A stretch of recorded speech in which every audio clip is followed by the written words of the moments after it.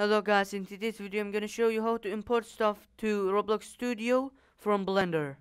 So here I have Jupiter, so I wanna put this in Roblox Studio. So you have to go to File, Export, FBX. When you click on FBX, you just need to name it. So Jupiter. Then export FBX, press that. Now go to Roblox Studio. Hover your cursor at workspace and press this plus. Then do mesh part. Then you get the mesh part and press on this file icon. Then just click on Jupiter, so desktop for me, and Jupiter FBX.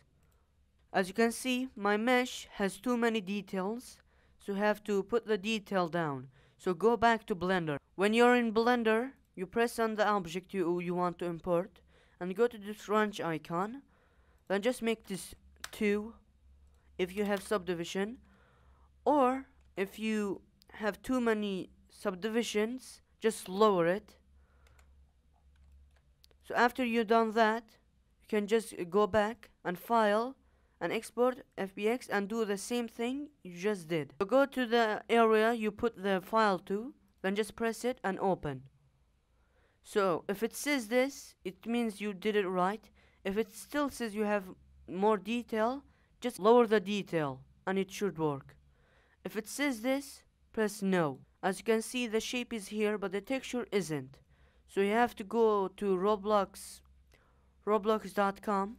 When you're at roblox.com, press this. Then just put the texture. So open file. Just go to your object texture, so desktop for me, and textures, and just select the texture. So this. Then upload.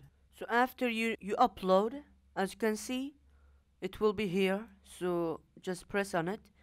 Then after you press it, go to the link and just copy the link.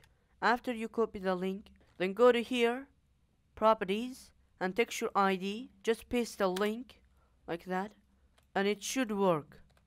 So as you can see, the texture is here. So now as you can see, it's here. I can move it. It doesn't need to be a ball shape, but I like Jupiter, so I put Jupiter. You can put your own object. Don't forget, your object has to be low detailed or it won't work. So if this video helped you, like and subscribe.